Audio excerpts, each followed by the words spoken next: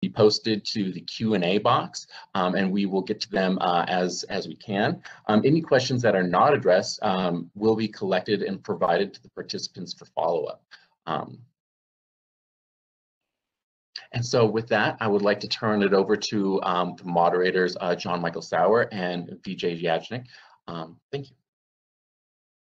Great, thanks a lot, Chandler, and welcome everybody. Really looking forward to today's panel discussions.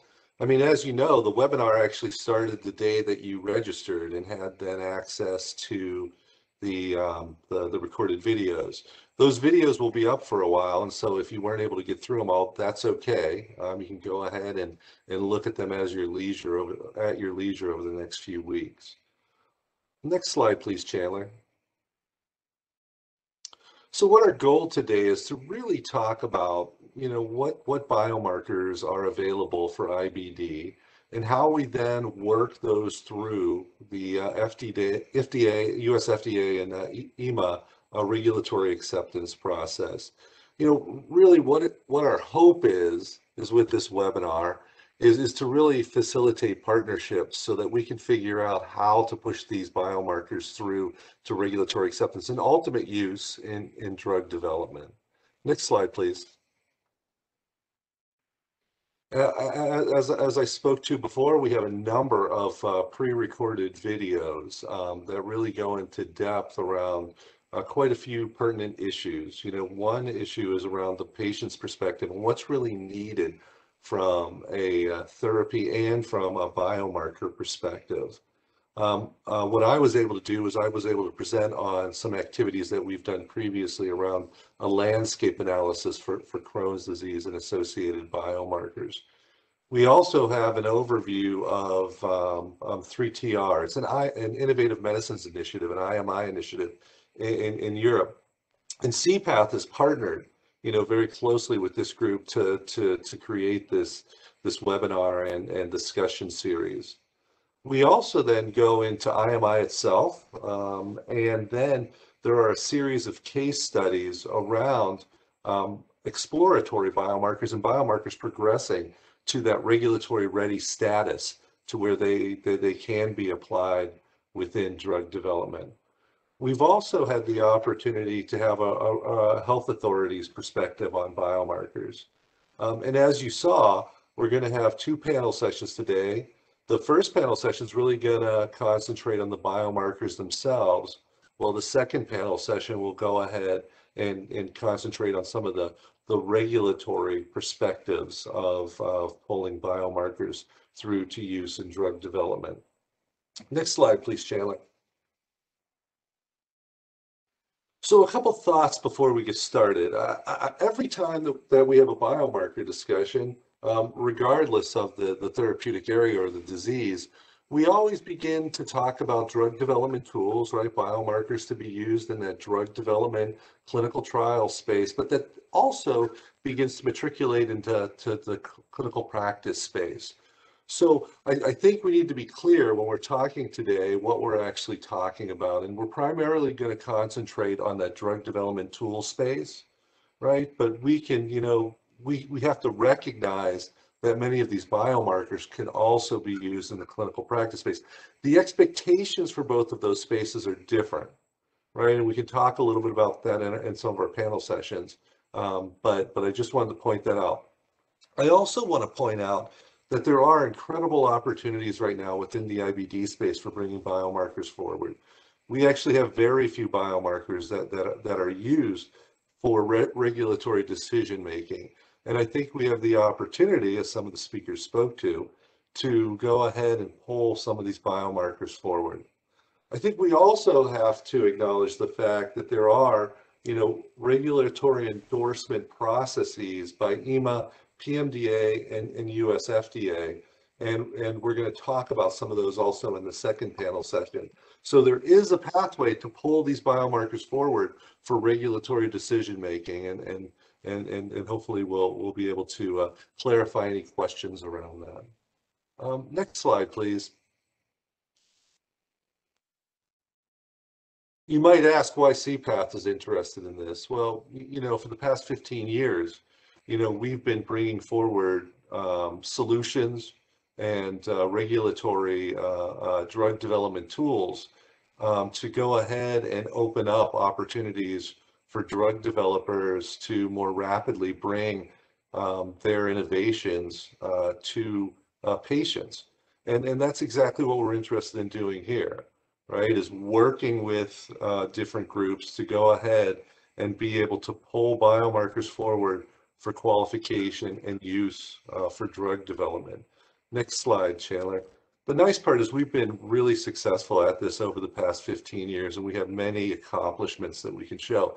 And what we want to do is share the know-how that we've developed within this space and work with individuals to go ahead and bring forward qualified biomarkers. So with that introduction, I'm going to turn it over to Vijay to not only talk a little bit about 3TR, but to then also work his way into the first panel session. Thank you. Thank you, John Michael. So it's my pleasure to introduce our project 3TR. So my name is Vijay Yajnik. I work for Takeda Pharmaceuticals. I am the clinical portfolio lead for microbiome, and I'm very excited to do some studies in Crohn's disease, particularly trying to understand proteobacteria. Also, we also have some live bacterial consortium.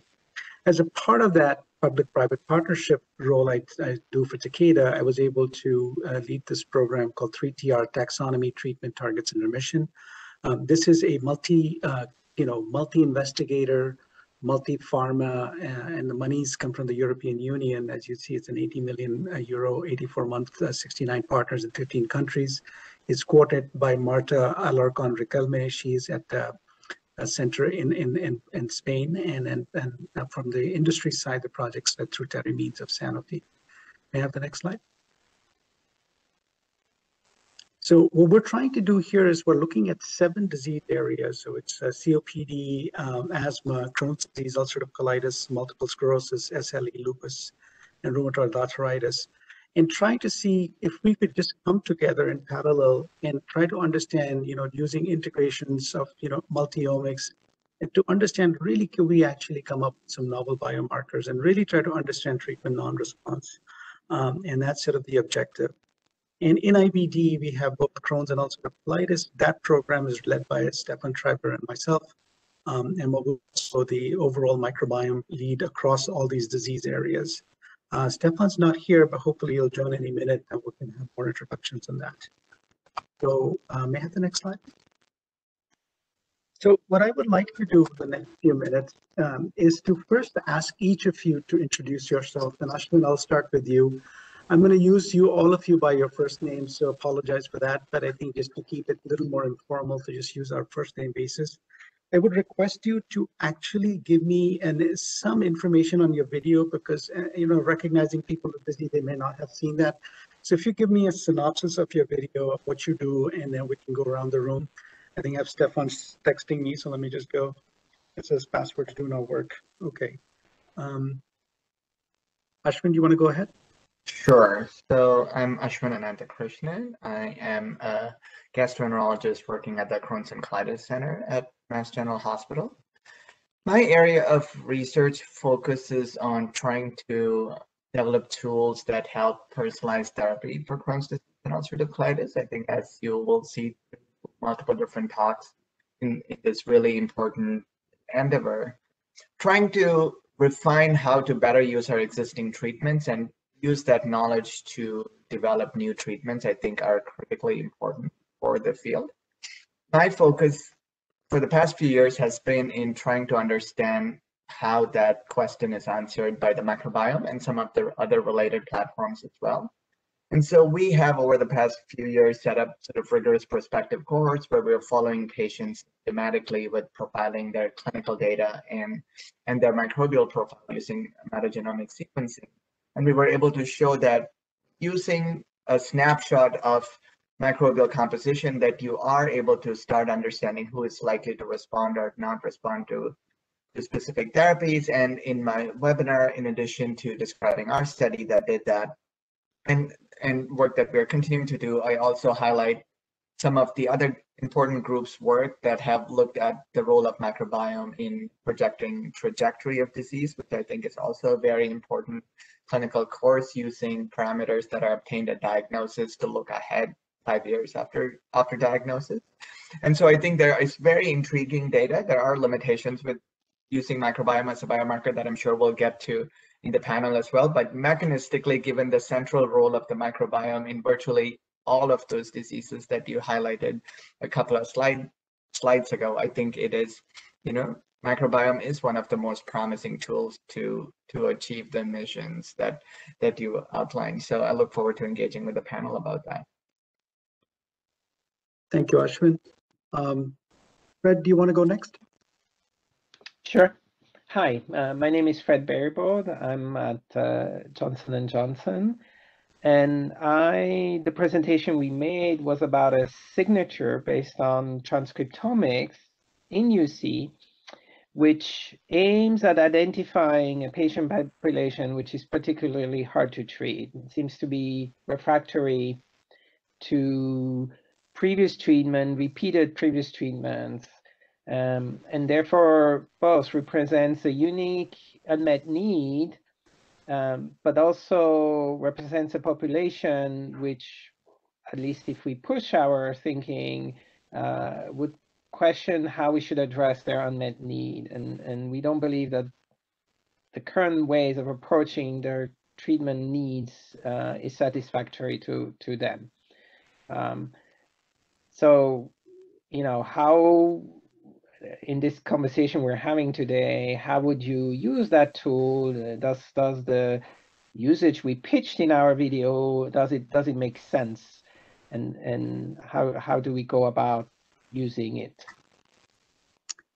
Thank you. And Fred, may I add that you're also the co-lead with Terry on the entire 3TR project, so you have a ton on your plate, so thank you for that. I think, is Bing in here, or is he still trying to dial in? All right, so Brian, why don't we go with you? Thanks. I'm Brian Linge. I'm a clinical translational scientist at Alimentiv. And so Alimentiv is a CRO working with sponsors in the gastrointestinal field to develop clinical trials and execute clinical trials. And a big part of that is not only looking at endpoints and how to optimally develop endpoints, but also biomarkers for the the development of efficient trials and effective trials. So the presentation I put on today was focusing on transcriptomics. So that's of course a global level analysis of gene transcription. And I think if I can make a pitch for transcriptomics, it offers a kind of a unbiased and a global view of potential candidate biomarkers, which depending on the platform can be a pretty generalized process, so microarray RNA-seq, so pretty reproducible from that point of view. And so we were really able to look at upwards of tens of thousands of different potential candidate biomarkers. So the question we tried to tackle was using different biomarker data sets. So of the 8 different data sets we can find publicly, do they agree on giving the same answer to the question of is this or that gene a potential biomarker for disease activity or disease versus normal in this case. And so as a kind of a proof of principle, we did a meta-analysis of these data sets and found similarities and differences using a random effects model. And so this allowed us to summarize the different data sets into a single kind of summary statistic, but also showed us that there are differences between these data sets that may be even due to either patient population, because these are done at different clinical sites, or it could be also systematic due to experimental differences. So like I said, as a proof of principle, this really provides us an idea of how to apply these meta-analysis so that you can get the sum of the data from different data sets as well, and highlight some potential uses of these as biomarkers for different studies. So thank you. Thank you, Brian. I know Stefan is around. He's not able to hear us. I was hoping the c-path team and the organizers, can you please to get his audio fixed? He's not having it. He's calling. Stefan, can you introduce yourself?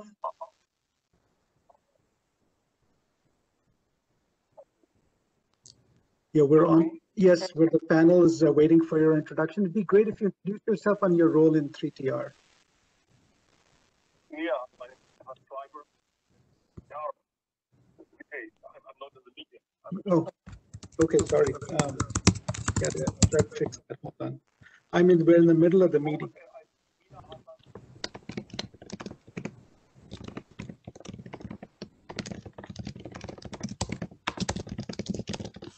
Could you guys help Stefan, or I could send you his number, or what can we do, John Michael?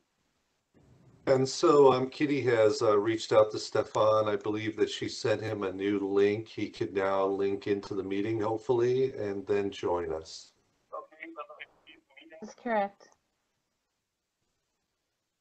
Try it, and then as soon as you come, we'll introduce you. We're going to get moving here because everybody's online. Oh, okay, I'm sorry about No, that's all right. I'm sorry about that. Hey, it's always tough with these virtual meetings. Things happen like this, so work our way through it. Yeah. So whoever's typing, can you go on mute, please? Thank you. All right, so let's get started. So I think it was very powerful. I know Bing is not here, but he, Parimir, I forgot you. Sorry, Parimir, you need to introduce yourself. I really apologize. No problem. No problem at all. I'm distracted with Stefan's arrival. Sorry about that. So I'm Parimir. I'm at the University of California, San Diego. My research largely focuses on real-world pragmatic studies, both observational and clinical trials. And so the talk that I put together was around the US IBD Health Outcomes Consortium, where we've sort of brought together academic centers across the US to not only study drugs and predictors of response in practice, but also begin to evolve towards studying transcriptomics and metaomic microbial sequencing as ways to look at novel interventions and do early phase 2, phase 3 studies in a pragmatic fashion. Thank you, Paramveer. I'm sorry about that. I'm sorry, I'm still real distracted. We're trying to get stuff on if you can get in there. So guys, so let me we start with, Bing is not here, but he gave this really powerful video about, what the unmet needs of the patients with the unmet patients. Bing is on the line. Oh, good. Bing, can you introduce yourself, please? I don't see you. Can you hear me? Yes, we can. Hi, I'm sorry. I've had some technical difficulty. I should know better by now after a year of this. My name is Bing Hinton. I'm a researcher by training and work in the nonprofit world now on healthcare processes, but I'm here as a patient stakeholder, and my narrative was an attempt to try to pull out specific experiences over 30 years when things looked very differently and identify situations that would have benefited significantly from biomarkers and a lot of the complex issues that this group is addressing. And hello, my name is Stefan Schreiber. Do you hear me? Yes, you made it, Stefan. Thank you. Yeah, do you hear me, Stefan Schreiber here? We can hear you. Yeah, perfect. I'm happy that I'm a good company with technical issues, because I also needed until now to get myself into this.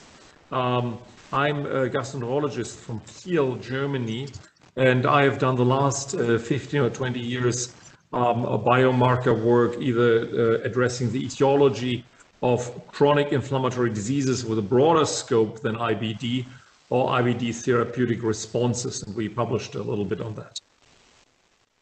Thank you, Stefan. All right, so let's get straight into the questions. A couple of things as an organizer we don't have, and I would like you to put those two things. We have not had a session on antimicrobial antibodies, and the other thing we have not done much on is imaging as a biomarker. So I think when we chat, I'd like you to include those two aspects as well. So Paramveer, I'm going to go straight to you first, right? You've done this incredible study that you just proposed, and and we've looked at data sets that were validated like albumin across all these different studies elsewhere. How do you think, what are the next steps for you to take that sort of real world evidence to make it, I know we said we didn't talk much about clinical biomarkers, but to make that as an impact for somebody like Bing was asking, like he wants to go to the doctor's office, say you want to know which drug to use and how it'll work for you. So could you start there?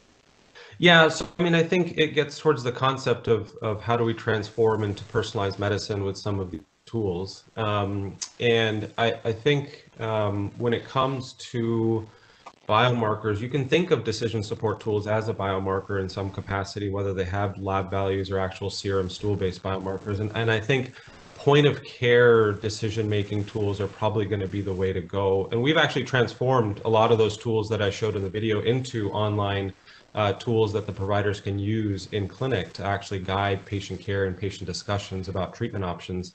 But where I think we're really heading is to leverage some of those early tools to then begin to collect, different samples like serum and stool and begin to look for other novel biomarkers that can be added on to run some of these. I know, when I was at Dartmouth as a resident, I had a chance to work with Corey and some of his prospect tool work around using genetics and serology to predict Crohn's disease courses. And the transformation of that into a shared decision-making tool is, I think, very powerful and probably where the future really is, where the integration of the two for patient care. Thank you. So when you think of real-world evidence, and Ashwin, I'm going to ask you to answer this. Is like real-world evidence. You try to consent to patients. I think when we consent patients, even the EMA sometimes ask, what is their benefit when you do a clinical trials? Are there challenges there? Are patients willing to do this? And how do we address that? I mean, I think, yes, every patient wants to know before they start a drug, right? Is it going to work for them or not? So this is something they can relate to very easily. And it is something that they see helping them in the not too distant future. Unfortunately, none of the drugs we have now are permanent solutions. So even if they are embarking on a study now to look and see if they're going to respond to ENF, the information they get may well inform their next therapy choice 3 years down the road, 5 years down the road. And these are, very practical possibilities in how quickly some of these biomarkers can be integrated into clinical care.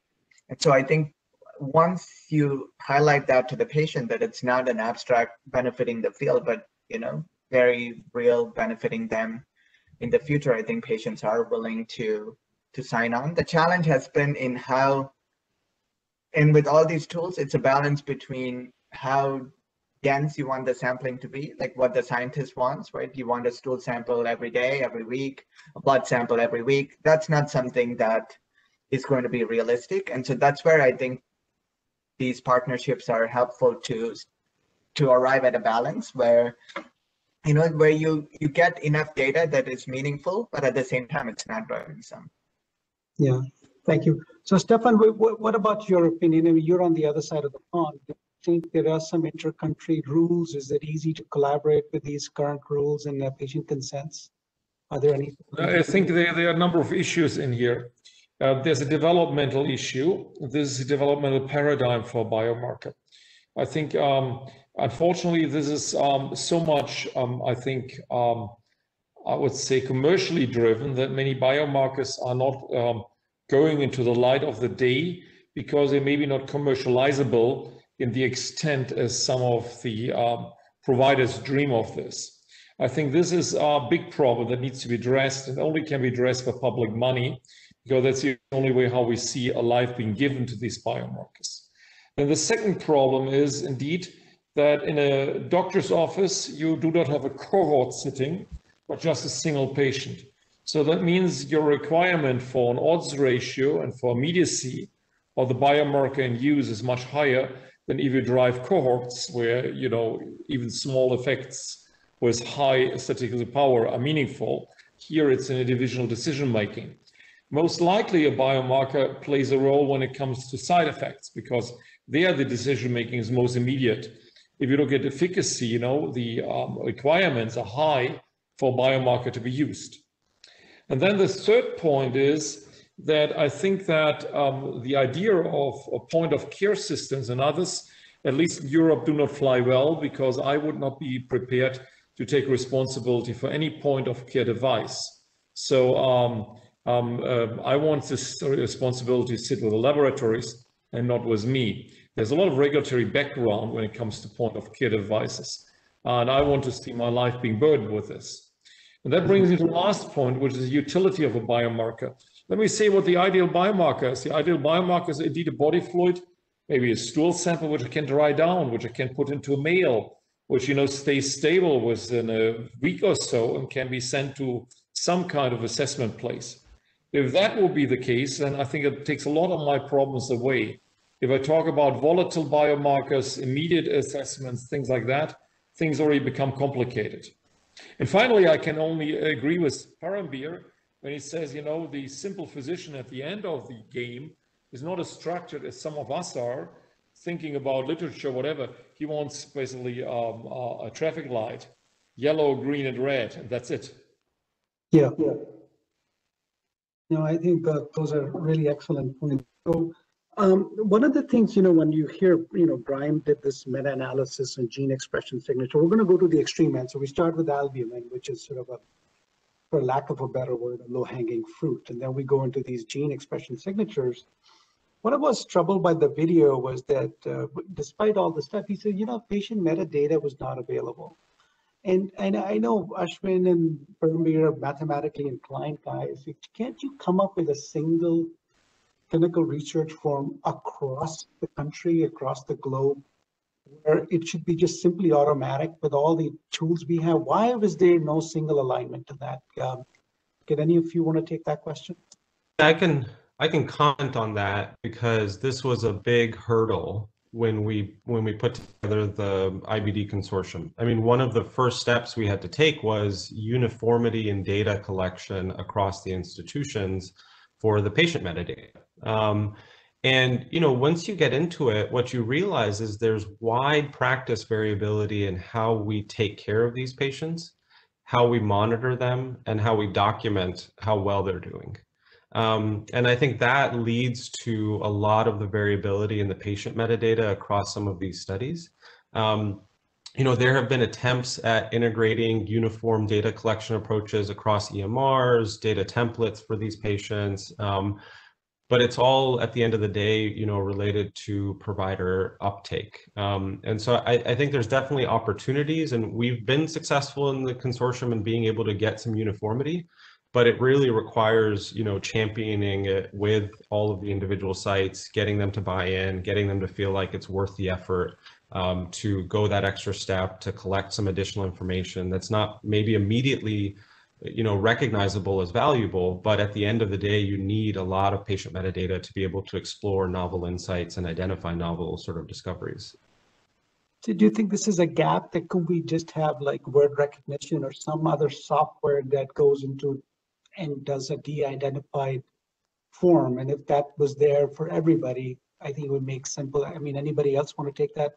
Brian, is your team looking at that? Parambir has made a big statement, which is very true, and that is that you need to prospectively define what you're gathering. The idea is that you de-identify patients and take the remaining data, which has been generated for other purposes, very often does not work. So I feel if you want to collect that and do a biomarker, discover a biomarker, I think indeed you have to get prospective data collection ongoing. I agree with you that then the export, the identification zone is important, but you have to give some structure to healthcare. If you think this just falls out and you do SNOMED, data mining, whatever, then you have your information that hasn't worked in the past. Yeah, and I think within the context of clinical trials, you know, as a prospective studies, then you can start to define some of these, and that's even a hurdle in itself. But then when you get in the real world setting with hospitals, it becomes even more complicated. And then I guess the last point I would say is that often you don't know what variables are going to be important, and, you know, ideally you would dump all the data you have in a, you know, a readily harmonized form, as you said, Vijay, and then that would be optimal. What I think I found in my study was, you know, on these public databases, people put the minimal amount of data to kind of fulfill the requirement, with some exceptions where there were people who are providing a lot more of that data. But generally, I think the motivation is not to provide every piece of data, but more to fill the minimal requirement. So as we can start to think of these more as, you know, publicly useful data sets, then we maybe can get there hopefully in the future. Yeah, I think you have also left one important aspect out, and that's the purpose for which the data is generated. Let's take something very simple. You know, when the billing changed in Germany to DRGs, which are diagnostic related groups, and flat fee billing was introduced instead of itemized billing as we had before, suddenly no longer urinary tract infections were out there. Everybody had a urosepsis because it was paid higher. And I think the medical documentation, including all the ICD-10 codes, is transformed also to the fact that it's primarily used for billing and for medical legal purposes. So if you really want to collect data for biomarker discovery, I think you have to open another window for that kind of documentation. And it doesn't have to be as stringent as a clinical trial. It can be much, much easier, much more lenient. So I think you want to say something before Ashwin, but let me just ask a patient voice here, and then I'll give it to you. Second, think you want to say, it's your data. What do you think?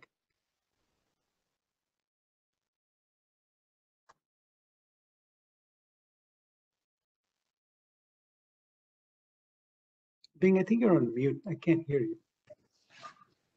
Hi, Vijay. I'm sorry. I just got back on. I was kicked off and rebooted. Oh, no, sorry about that. Okay, so maybe Ashwin, you go, because maybe Bing is, but yeah, just finish your thought. And I think we'll park this as a major gap, and but go ahead, finish, Ashwin, your thought. No, I think you have to balance between the size and the depth, right? You cannot both have an extremely large cohort with extremely detailed data, right? Then if you have infinite resources, then anything is possible, right? But unfortunately, resources are finite everywhere, so you have to sort of compromise between one and the other. And I think for biomarker discovery, I think depth and accuracy is critically important, but for validation, I think there can be a little more gray.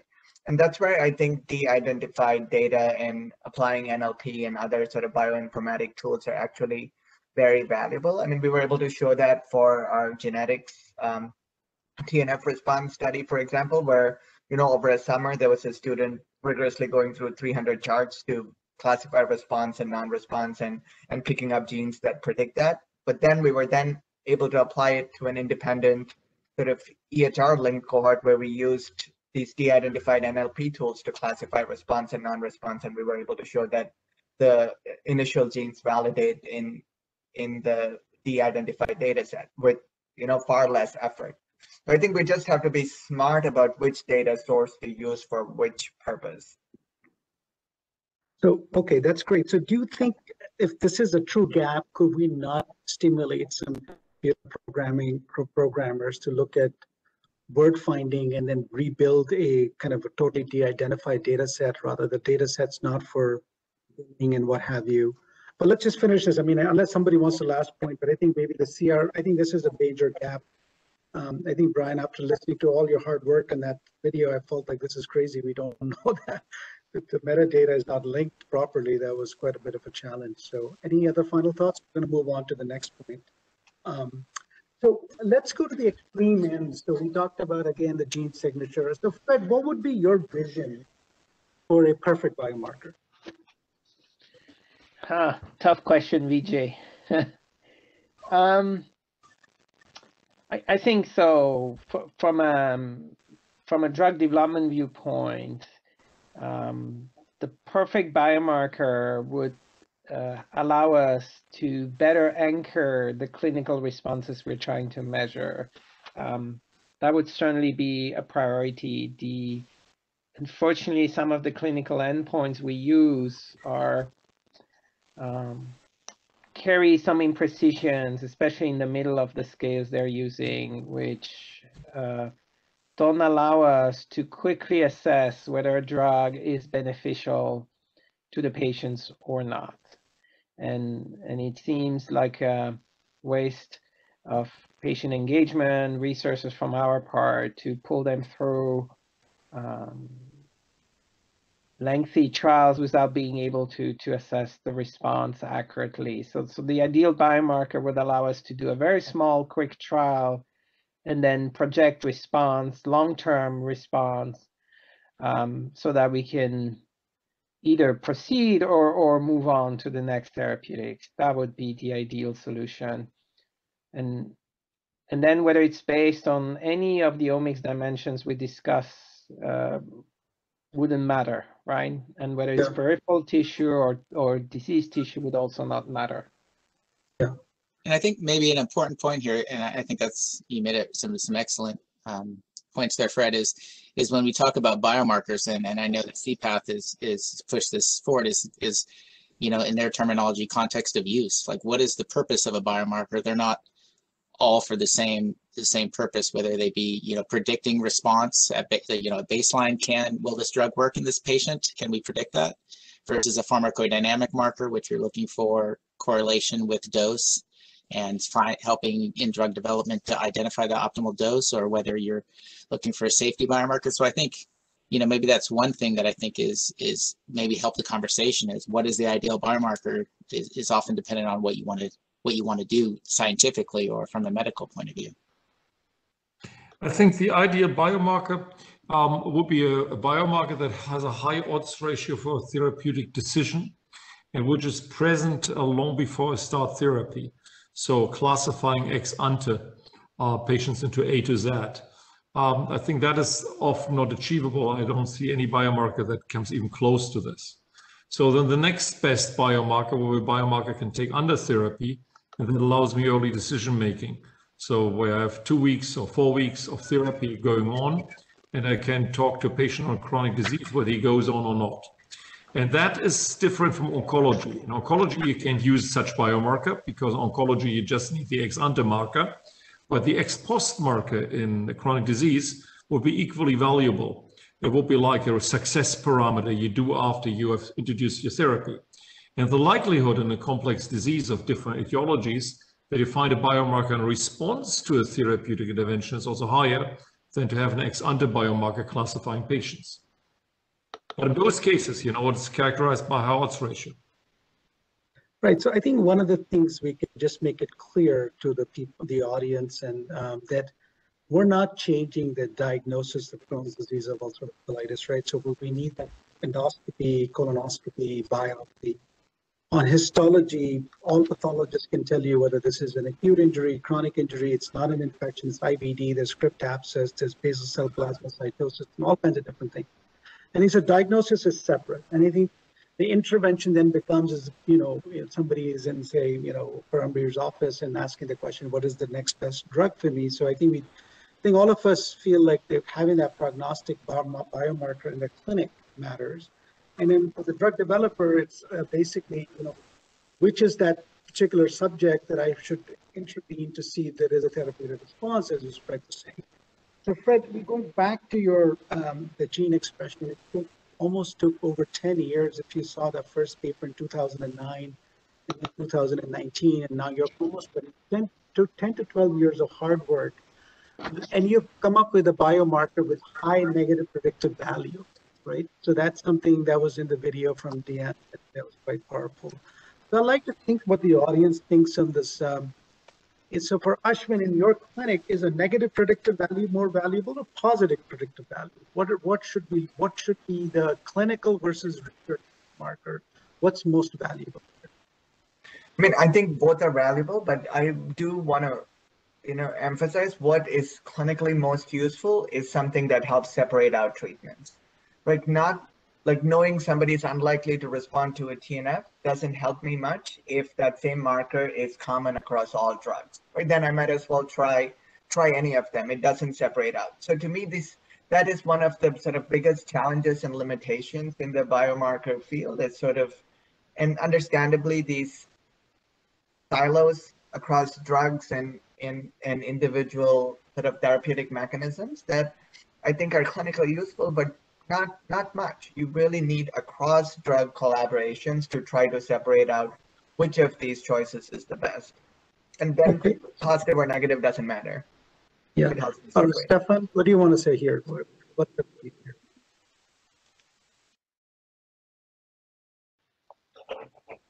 Yeah, also, I said before, basically, let me join in later. I have not much to add here. Okay, Paramveer, anything you want to add here?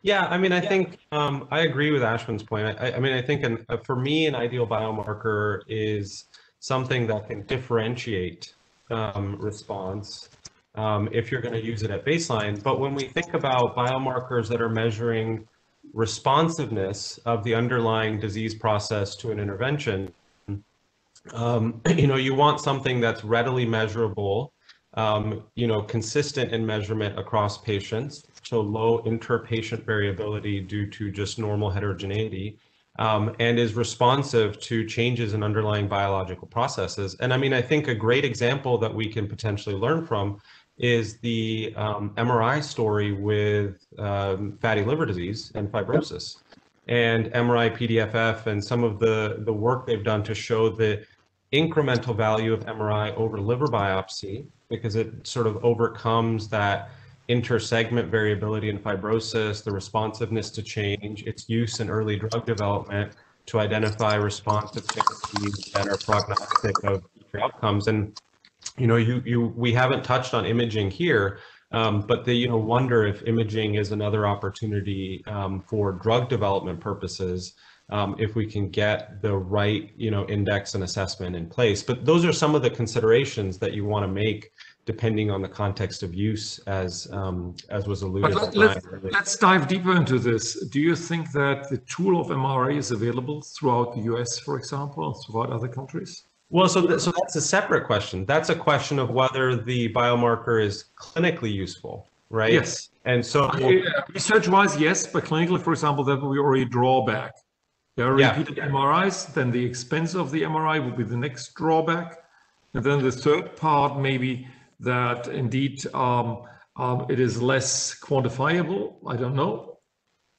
But if you look at NAFLD, what they've done is they've shifted from liver biopsy to imaging as a gold standard in clinical trials, and then began to look at serum genetic microbial markers with MRI as a reference standard because it's responsive to change. So you wonder if you have to think about the context of use, but is endoscopy really the right way we should be using gold standards given the inter-segment variability and sort of gene expression profiles and some of these other things as a gold standard and just variability and scoring? So some of those things need to be taken into consideration within the context of use when trying to discover some of these biomarkers that you can actually translate into clinical practice for differentiating therapies, especially sort of like as Ashwin mentioned. I think that's a great point, because it really highlights that whatever we do in biomarkers today may be just an intermediate point.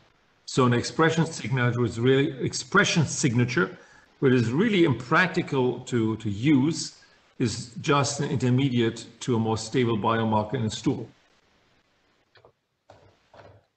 I think there's a potential role for AI and machine learning here as well, because some of these biomarkers are subjective and we want to minimize any subjectivity in interpretation, right? An MR, histologic activity, all these are very useful parameters, but they're highly dependent on the person reading it, which as the point came up, in low volume centers where there may not be enough expertise or experience in this, there is a lot of room for error. And so that's potentially, you can, even if you don't have access to an expert radiologist, if there's access to uploading images to some central website, either MR or histologic images, or use some kind of AI tool to give you the biomarker readout, I think there's a lot of potential opportunities there with these things, not subjective. So there's a question in the box about this box chain. Does anybody want to take that? It's in the chat box. Can you? I personally don't understand the question, so I don't. What is blockchain? I was waiting for someone to tell me what is blockchain. Great idea. It drives the value of any startup company by factor 10. So, Stefan, for people who don't know what blockchain is, can we just tell? I'm not an expert in blockchain, but blockchain obviously is the Bitcoin idea. And what is behind the Bitcoin idea, and what is really sexy, is that you cannot forge data. So blockchaining data, which means basically resting them in a network of computer, means that, for example, nobody can forge a Bitcoin, and that the Bitcoin also in itself cannot be duplicated. So people think about blockchain solutions, for example, when it comes to certificates for vaccination. This makes sure you can access them from anywhere in the world, and in contrast to paper-based certificates, they cannot be forged, and they are basically they cannot be duplicated. Everything is very valid. But for biomarker, I am not sure what the blockchain should be exactly there, because forging a biomarker or a biomarker result is really not the point here. Blockchain has a couple drawbacks, so that worldwide, basically amplification and reduplication, extremely energy intensive, and it doesn't make sense in my eyes, at least. I would love to see more explanation why that technology should make sense here, other than being a buzzword in a biomarker discussion. So that will be my point why I made that skeptical comment saying, hey, it drives the value of any biomarker startup by the factor of 10. Because, So an explanation would be it's a way of sharing data with anyone, with no one owning the data, right? So it's a clever idea which would at least theoretically enable everyone to share data with anyone, with no one having sole ownership of the data, and it's timed so that you know who started and what the sequence is of the data input. So there is a, if you think about it in conceptual terms, there is a form of blockchain available for IBD data with Yoda and Vivli, where the phase 3 trial data has been authenticated, uploaded, and kept on a secure server, and people have access to it with certain permissions, and they can't go in and rewrite or change the original source data. So, you wonder if those public data sharing platforms, which are a form of blockchain, if they uploaded genetic data or microbial data or other biomarker data, whether that could become an opportunity to extend, some of these discussions and begin to look at, predictive markers for one drug versus another in terms of response, and whether those data sharing platforms become an avenue to create a blockchain-like opportunity where the source data can't be changed by any user, and it's been authenticated by the central users in the sort of system. But has falsification of data been really an issue in the past? I think in the past the issues were that there were crap data sets, which were authentic, of course, but they were crap from the start and they were incomplete. I think that was a bigger issue than really the mechanism of sharing. I agree, that obviously is a good way to use blockchain, but has it been an issue in the past in the US? It hasn't, but I'm just sort of extending, I think, the concept here in terms of how that conceptually could apply, in IBD space specifically. But you could think about whether that then extends to other practice validation cohorts. And to Brian's point, a lot of these studies that do omics and then have a requirement to share the data publicly really upload a minimum amount of data. And so, you could create a system where there's a requirement for certain data to be included in order for it to be part of it. So it's not necessarily that there's a question of authenticity, but really just how does the blockchain concept fit, when we're thinking about IBD and sort of bringing together those two concepts. Well, I think another piece is that blockchain could also incentivize patient sharing of data, right? Because, the patient would then own that data, if you will, and they could basically be compensated for sharing that data. That's one of the ideas I heard. Likewise, if indeed we go for an approach like this, we have to make sure it's authentic data, right? And I think that's what blockchain also allows us to do, and to also understand that data is not a duplicate from another, patient or what have you. VJ, there are 2 questions within the Q&A box. Really? And so if you click down on Q&A on the right panel, you can see the 2 questions. All right, thank you. But before that, so let me just close up this part before we get to the next question is that, so the one thing I wanted to say is, so I think in this positive and negative predictive value, I think we should summarize this thing from what I've heard from the clinicians, that they want a biomarker that predicts treatment success. And from a drug developer, from Fred's standpoint, it's actually something that a negative predictive value when you're adding a new drug or new early design, it has got value. So I think we should stop there. And then I can't see the questions. So hold on. So we have a question. Do you think a multi-biomarker algorithm that, where did it go? Do you think a multi-biomarker algorithm predict therapy response needs to be interpretable? If we discard these genes that do not have a clear functional Ryan, do you want to take that, or who wants to take that? Yeah, I can start the discussion. It gets back to the point that sort of Stefan made in comment to something I said earlier. I don't know that clinicians really need to care if they can interpret, how the algorithm is put together in terms of multi-biomarker panels, as long as they know that it's valid for the sort of purposes that it's being used for. So I think, and that's the black box of AI.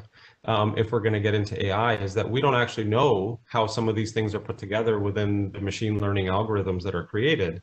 But does it really matter if it validates well across different populations? And I don't know that clinically it really matters, because I think, providers really just want an answer.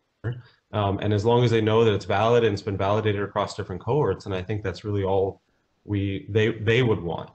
Yeah. And I think that, go ahead, sorry. Yeah, I guess I would agree. I would agree with that definitely. And I think, whether it's a black box or something that makes sense mechanistically, something is always more satisfying. Although I think you can potentially delude yourself into thinking that it makes sense, to fit your mechanism is a kind of a caveat to that. But yeah, I think performance is going to be critical for anything. So if it reproduces and across multiple studies, I think that is the highest priority. Yeah. I was going to say that in cancer, we have CA19-9 and a whole bunch of biomarkers whose functions we totally don't know, but we use them because they actually are valid and they work really well. I think I would take the next one is about in your cohorts, how many, minorities are there? Is there some, do they really represent IBD population? When you've run a very big cohort, do you want to take that first? I mean, I think that is an excellent point. I think we're talking about biomarker discovery and validation primarily in the white population, which is where there's been most data. And we know for a lot of factors, microbiome, genetics, there's big racial and ethnic diversity. And absolutely, I think it's important part of any tool to sort of pick up different diverse populations. I think there's very real data in addition to what's posted in the Q&A that the genes driving IBD are different between East Asian and the white population, for example. So some of those genes like the TNF family that may actually also predict therapy response and be a biomarker from that standpoint may not directly be translatable one to another. For example, NOD2, right? We know that NOD2 is a biomarker for structuring ileal disease, but we know NOD2 is also not Crohn's linked in much of the South Asian and East Asian population. So that's a perfect example of a biomarker not necessarily translating across different diverse populations. I think it is important that we always add that caveat whenever we present a study is that we talk about the diversity of the population and that it's primarily applicable to the white population.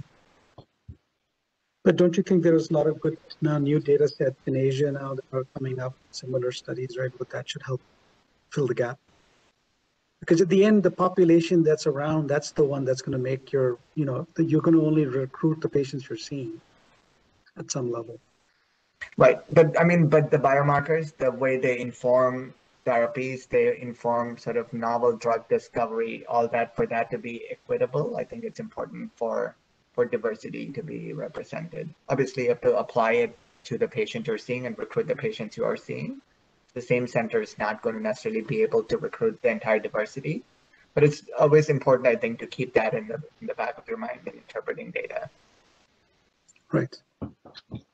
And so Gerard's next question is around C-reactive protein and what some of the ethnic diversities and how would that really imply? Does anybody want to take that question?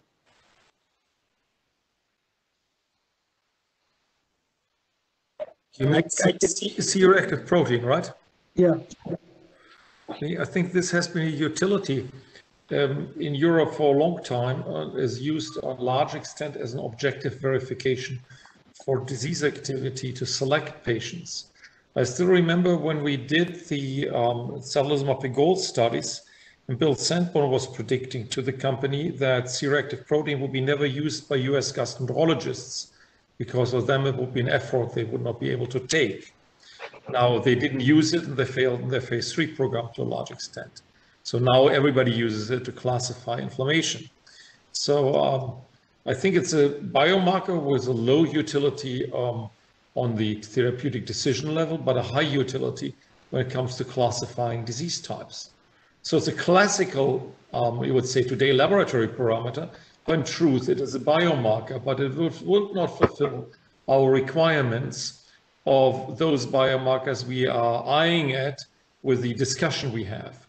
The biomarkers we are eyeing at go much deeper because we expect a much higher predictive value and we expect a much higher relationship to therapeutic outcome, which we all know CRP does not have. It's more a selection tool, as I feel, for selecting patients for trials and for looking at pathology in general. So individual predictability probably is low.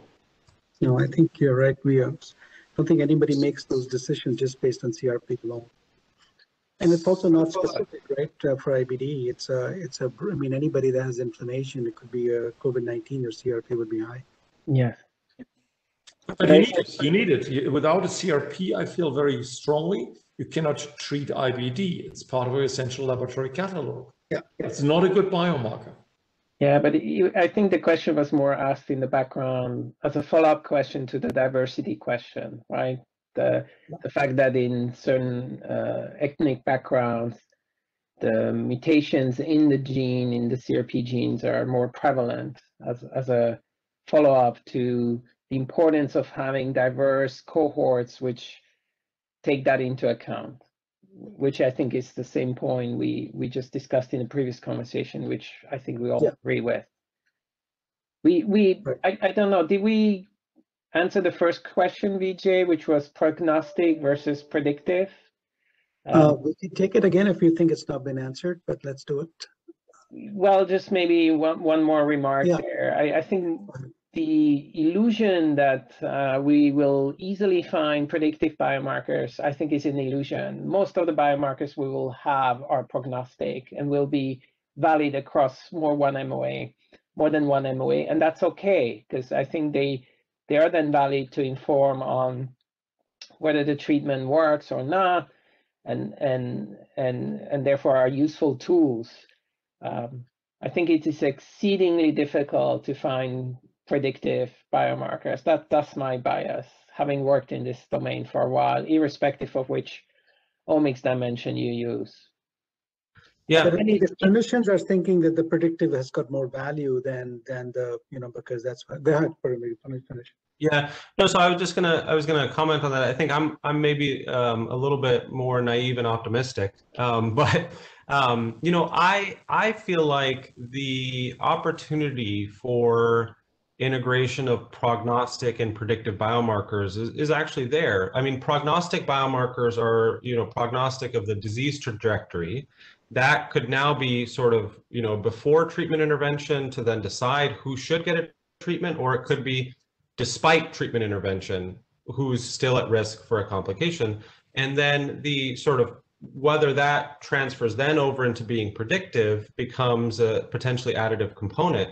So you could see opportunities in the future where you identify a biomarker that's prognostic of a disease complication, and then you use that almost as an enrichment tool to understand, whether certain therapies are more, whether you can identify predictive biomarkers for which therapy will drive down that risk. Yeah, most. so we are fully aligned, which is, I'm just saying that, so we're fully aligned on the use and the utility. So I wasn't disputing that. I was just being pessimistic as to our collective ability to find predictive biomarkers. And I hope you prove me wrong, because that would be great. After only 15 years in the domain, I'm looking forward to younger researchers making much better strides than I did. So I fully Fred, I agree can on add your to. point, right? This is very useful, no question about that. It's just, you know, most of those biomarkers actually measure disease trajectory, and therefore, by definition, the mechanisms of actions are trying to impede the worsening, right? They try to improve your disease, and therefore they almost invariably fall back into the prognostic domain rather than the predictive domain. It is also exceedingly challenging to prove that your biomarker is truly predictive, because that would mean you tested it across several MOAs, right? So, and that's an inherent challenge. Yeah. Well, let's just actually ask Bing now. I know last time I think asked you, you had some audio issues. Now, from a patient perspective, when you're hearing this predictive values, and what are some of your thoughts?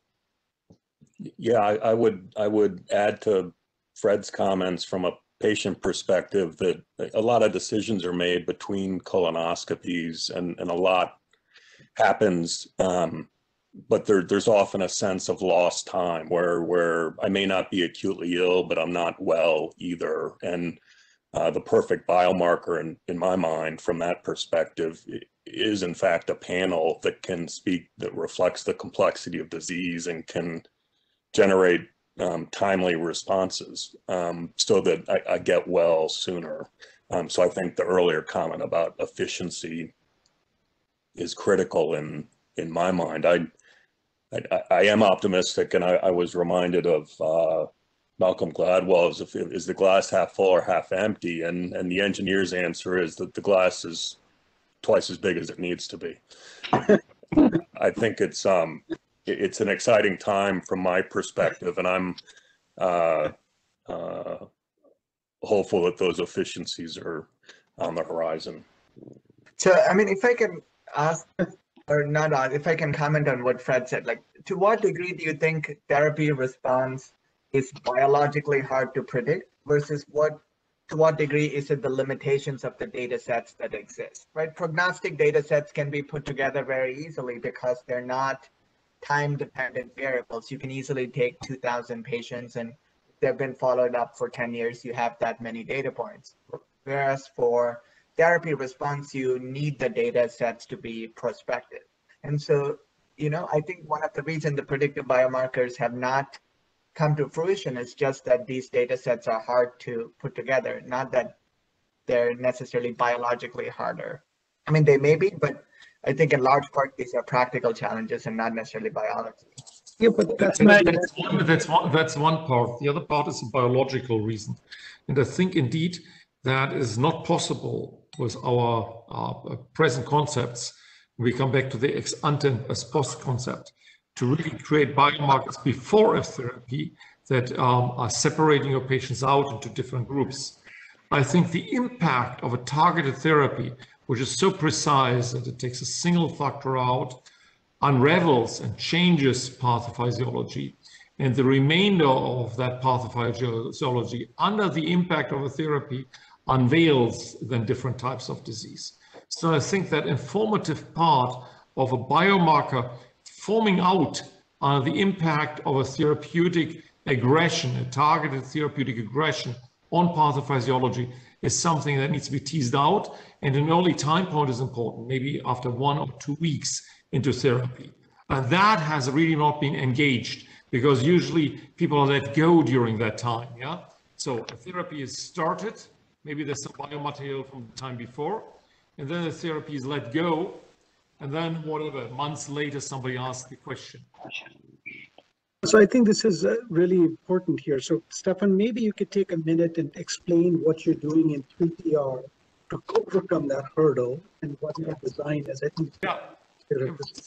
Conceptually, it is take the systems biology approach into human disease. You know, systems biology for a layperson explained as something very simplistic. You come, whatever, to an orchestra, and you do not know what an orchestra is because you come from, say, Mars, yeah?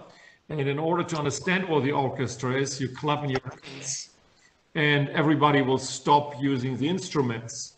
and then somebody will start again with the violins, and somebody starts again with the trumpets, and suddenly you deconvoluted the whole thing, you know? You reset, basically.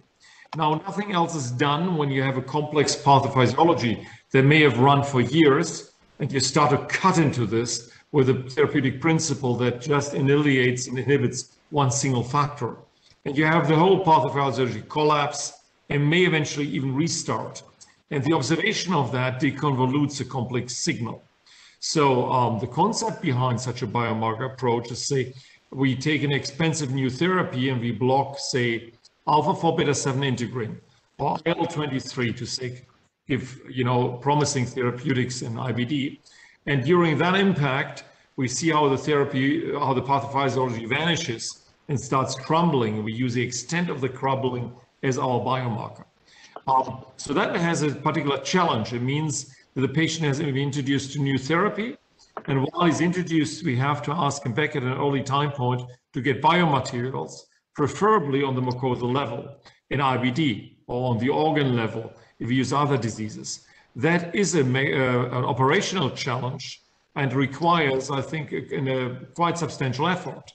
But probably this is more promising than to go to the beginning before the therapy is introduced and try to find our biomarker in that in that you know, complex interaction of pathophysiologies. We really do not know what has modified what.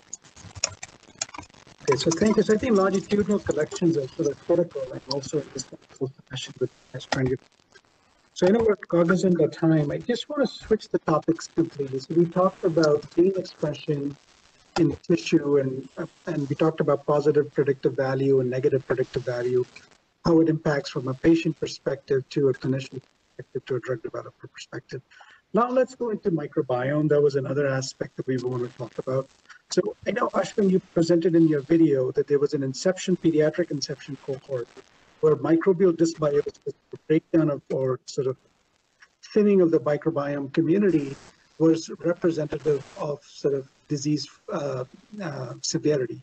Now, do you think, I would like you to kind of comment on a couple of things. One is, what is really the state of affairs of microbiome biomarker, and what are some of the promises and some of the pitfalls? Specifically, I want to know, does microbiome correlate with inflammation like a Mayo score or SES-CD type score? I mean, it does. I think there's data from HMP2, there's data from PROTECT, there's data from other cohorts that have shown there is a correlation between endoscopic severity and microbial composition, and that some of this relationship is actually very linear and dose dependent. For example, from the PROTECT study, they'd shown that there was a clear correlation between like the oral microbiome found in stool and increasing severity of inflammation. Like Villanella was much higher in those with like severe compared to mild compared to remission. So it's certainly that relationship exists in the HMP2. They showed that, you know, your dysbiosis blooms correlate with reduced fecal butyrate and increased fecal calprotectin. So they all sort of go well together.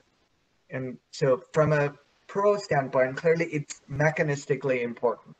And so I think that's what makes the microbiome a very attractive, predictive biomarker, because I think it is driving some or a good part of the inflammation.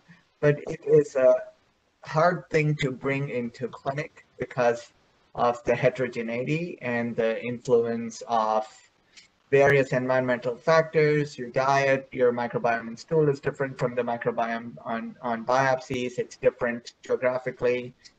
And so all those are, I think, challenge.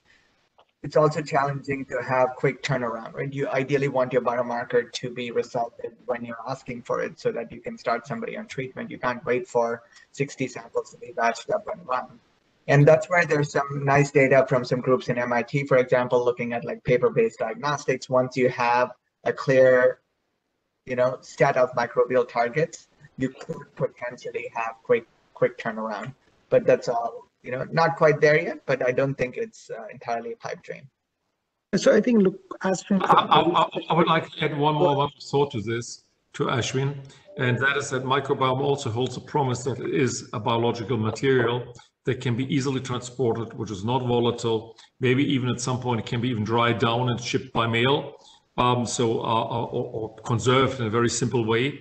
So microbiome can be sent by a patient from home to a laboratory. It doesn't require a visit to the doctor. It doesn't require any procedure to be taken out because it falls out of you. So that is the attractiveness of microbiome on the operational side. So I think we're going back to Bing's point, right? You know, my decisions about my treatment were made in between my colonoscopies, right? So I'm just going back to that words. Make any comments over here from you? Is like, do you think this should be more? There should be much more focus on things like this, where you could just mail from the house and then kind of get a sense of where the state of affairs of the disease is? Yeah, absolutely. All of this sounds great to me as a patient. I guess, and I don't think this is semantics, but you know, I think the absence of disease is different from my wellness, and sometimes biomarkers don't capture the patient's current situation. So I guess to me, in the context of these big data conversations, that begs the question: is as difficult as it is, are we capturing in a standardized way patient reporting so that the biomarker is tied to the patient's status, as well as you know, more biologic endpoints for utility? Yeah, it's a great point. I think something we are constantly working with is how do we tie whatever endpoint or outcome we're looking at to what really matters, and is it long-term disease-free complications or corticosteroid use? Is it, how do we figure out the best, you know, patient-reported outcomes to tie into that? And I think this is going to be a constant challenge to try to tie those things together, because if you don't have those outcomes firmly kind of grounded, then what are you tying your biomarker to? And you can be kind of chasing something that's kind of fuzzy in itself. So to look at histopathology or endoscopic score or other imaging things, these all things are things I think the field is constantly trying to improve upon, so that we then can find more, you know, these are challenging biomarkers to find from kind of the invasiveness point of view. But until you can make sure those are really secure and grounded, then how do you do the non-invasive biomarkers so that we can find easier solutions? So it's kind of almost things that can happen in parallel, but it's almost a two-step process in some respects. I think, Brian, you make an excellent point about two different utilities here, two different requirements. One is how to calibrate the biomarker. Obviously, calibration against endoscopy, calibration even against patient-reported outcomes or whatever, doesn't work in IBD because the index is so shitty, so fuzzy, yeah, so little differentiating, that our outcome in IBD can be only judged as white, gray, and black. We do not really have a dynamic range here. There's a reason why biomarkers, for example, are never developed in IBD, because they cannot compare. Biosimilars are never developed in IBD because they cannot compare biosimilar against an originator in a decent way. So our problem is outcome on the short run is not good to calibrate a biomarker. So our first hurdle is that we know the final outcome, yeah, disease control, no damages due to the disease, these kind of things, yeah, a better trajectory, that can be measured. And so we have to take a long road in terms of the initial calibration. And then you brought us back with the PROs to something which is equally important. No biomarker will survive if it doesn't have a relationship to PROs. While they cannot be used to calibrate things, still the relationship is important, because only a happy and satisfied patient will accept a biomarker steering his therapy.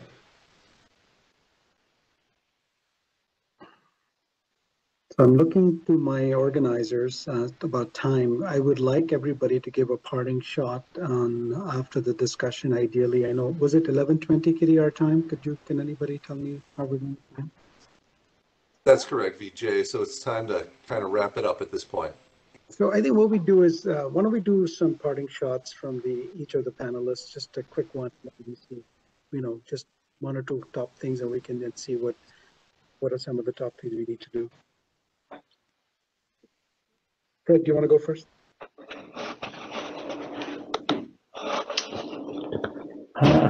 I'm sorry, I got distracted, Vijay. Can you say that again? No. Is there any parting shots before we wrap up the session? We're wrapping up and then seeing, what we got. Anything Sure. missed? Yeah. No, I really like the conversation. I think we exchanged a lot of information.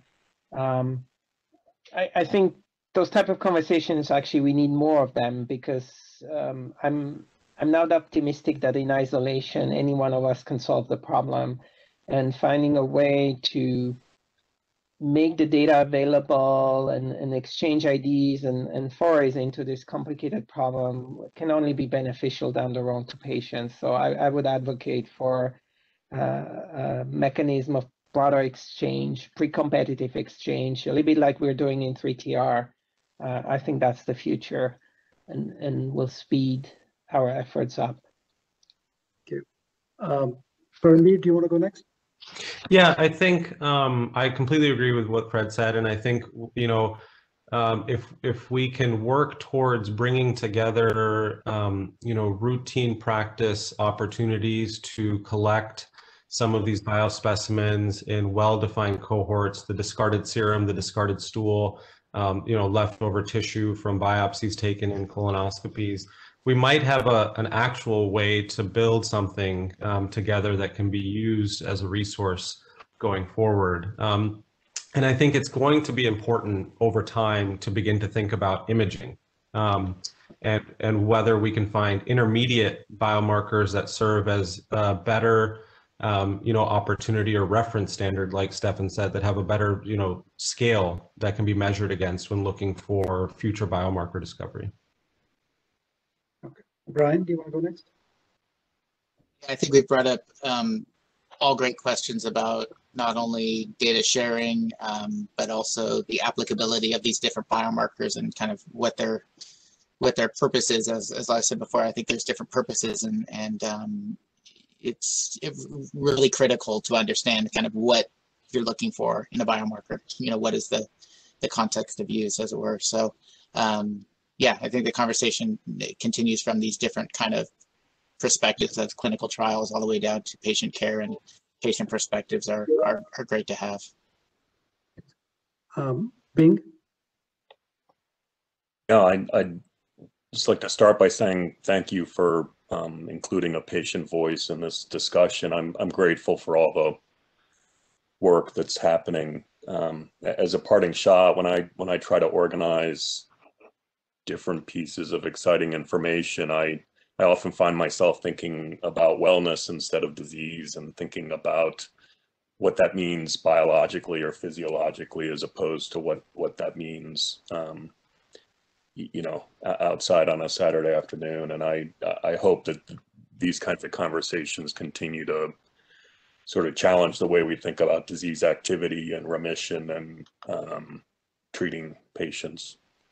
Thank you, Bing. It's an honor to have you on the panel. Really appreciate it. Ashwin?